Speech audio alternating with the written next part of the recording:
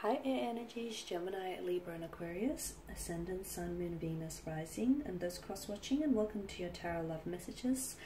Today we're going to take a look at whether your special person here is going to come back into your life. So I guess this is more tailored to those of you who are in some sort of disconnection or some sort of separation from you and your romantic energy. These messages do remain general, but I'm guessing you already know that. If you are after a personal tarot reading with myself, feel free to reach out and inquire. I will drop my email address just below the video here in the show more section. So I'll go ahead and give the cards a shuffle here, and we'll see what the cards predict for you here. So will your person be coming back into your life? Will there be an opportunity to cross paths yet again?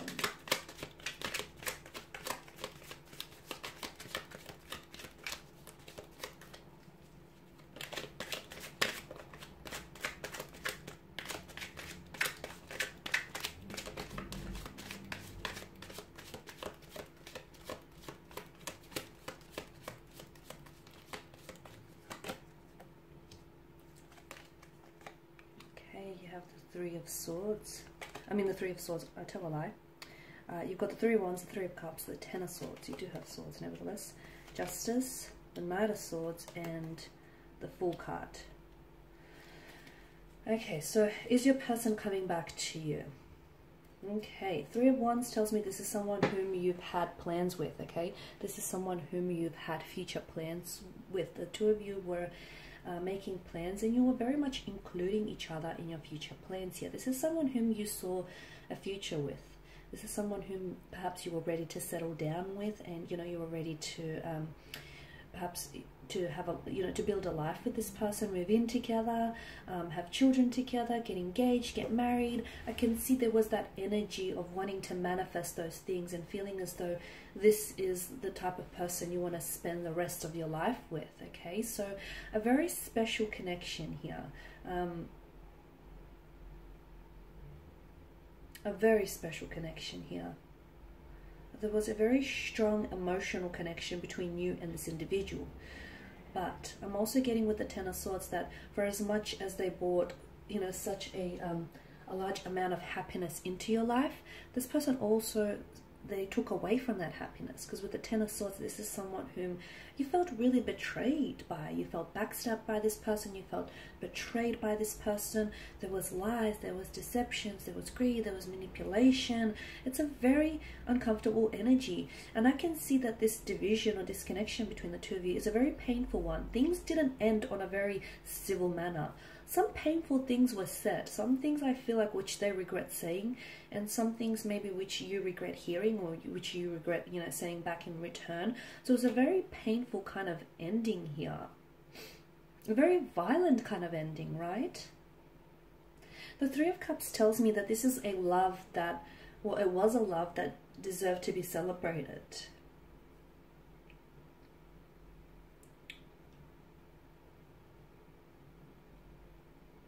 Okay, or maybe sometimes this card has a tendency to show up here when someone here, yourself, the seeker, is like ready to start opening up and start loving and just appreciating the beauty of love and romance here. I'm seeing that there was a lot of happy times, a lot of joyous occasions spent between one another. Those occasions, those moments were very instrumental in building that emotional connection that the two of you had here. This is someone who speaks about you guys, okay? And this is someone who was truly uplifted by their presence. I'm seeing that there is connecting energies around this person, that this person, I feel like, is... I'm seeing that there's someone who acts as a sounding board for them. It feels like a motherly figure, or if not, it feels like a feminine energy, a close friend, a co-worker, a mentor. This is someone who was or is in complete adoration of you, someone who was in awe of you here.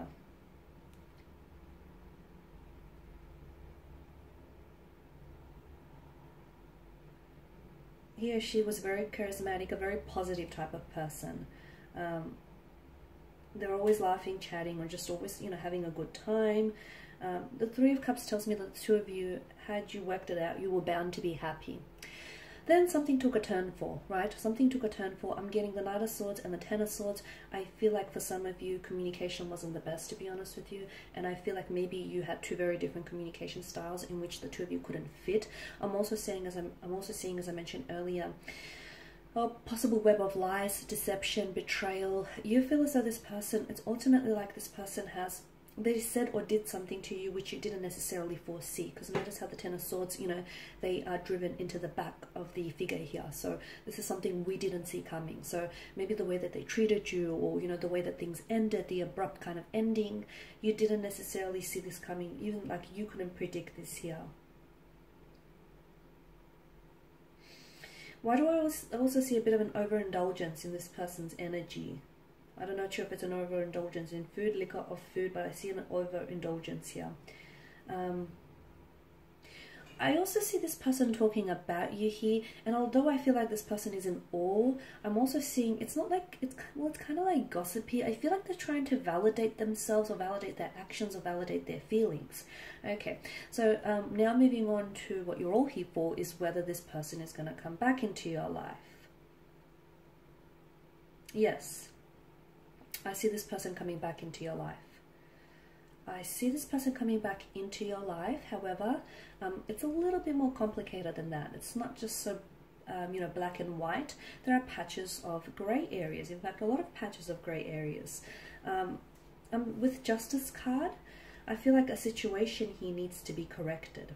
The scales need to be balanced, because I feel like they have tipped and not necessarily in your favor.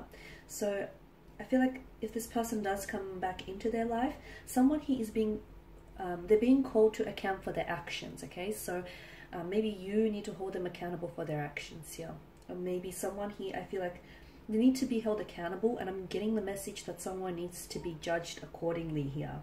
Because someone didn't act in the best manner here. Someone acted dishonest, someone acted like unfair, unjust.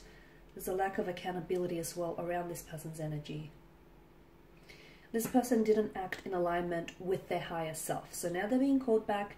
They will come back, but if you do not hold them accountable for their actions here, or if they don't act in alignment with their higher self, it's very likely that the two of you will go back into, you'll just naturally slip back into the same patterns here. So, you know, you want to prevent that from happening. So he or she needs to be called out, and they need to own up to their actions. If this has your person shaking in their boots, then they're not ready. They're not ready to grow, evolve, level up, mature. There's a lack of readiness on their part. The Knight of Swords, I'm also seeing, I feel like this person comes back, but I feel like it's almost like they're going to waltz back into your life and just pretend like nothing ever happened. Pretend like they didn't hurt you, pretend like they didn't ghost you, pretend like, you know, the two of you didn't disconnect. They're going to want to try and act as normal as possible, which then of course makes it all the worse, because they're not acting in alignment with their higher self. They're not taking accountability. They're not taking responsibility. You know, there's a lack of accountability for their actions, and they're not owing up to their actions, are they here? So this person, I feel like, needs to, and be careful, because with the Knight of Swords, I'm also seeing mental aggression from their energy. Or is this your energy being the air sign? I'm seeing like a heated argument. I'm seeing conflict. I'm seeing tension.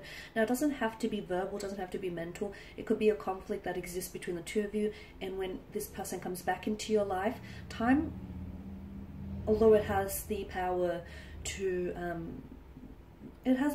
amend, you know, lots of things, I don't feel like time has erased the conflict or the tension that exists between the two of you. So this person comes back and they want to act normal, but I can see that this aggravates the situation further, and I can see that this really will flare up your anger.